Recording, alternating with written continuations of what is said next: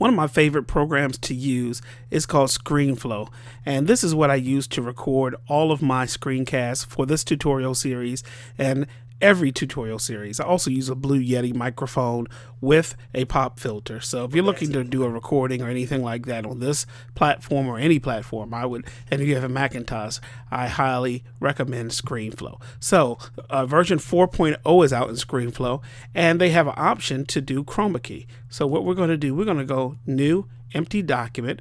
We're going to go 1920 by 1080 because that's my footage, my size. And I'm going to just open up my desktop, and then I have my green screen folder right here.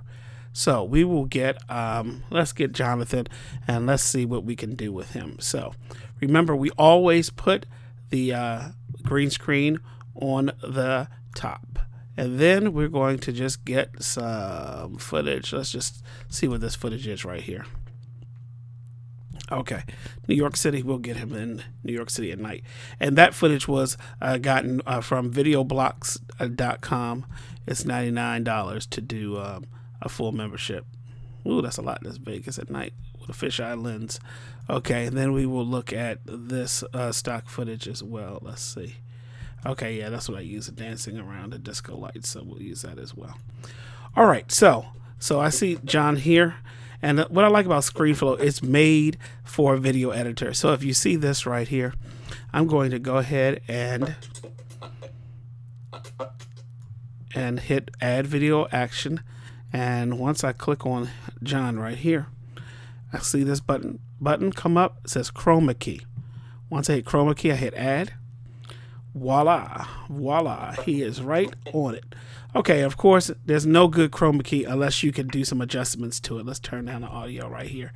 And then with Screenflow 4.0, you can do adjustments as well. So we're going to click on John, and then what we're going to do, scroll down here, and then I could do the white clip if I wanted to adjust and refine the key. You see what I'm doing right here? If I wanted, you know, if see, that's pure green, and then if I want to say, well, it's really more like this green, or anything like that. So you can also go in and refine the key. It doesn't have as many features as an After Effects or even Final Cut Pro or Premiere, but it is really good.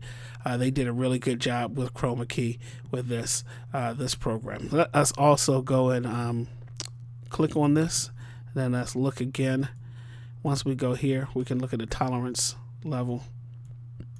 All right, and with Screenflow, you can also use the JKL keys.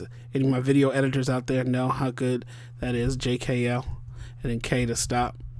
Been wanting that for a long time, so that is that right there. Then I can go straight to my export. I can publish to Vimeo, YouTube, or Flash. When I go right to YouTube now, I have unlisted, and I can put it right there, choose my default, and then publish in 1080 or letterbox option, and use closed caption.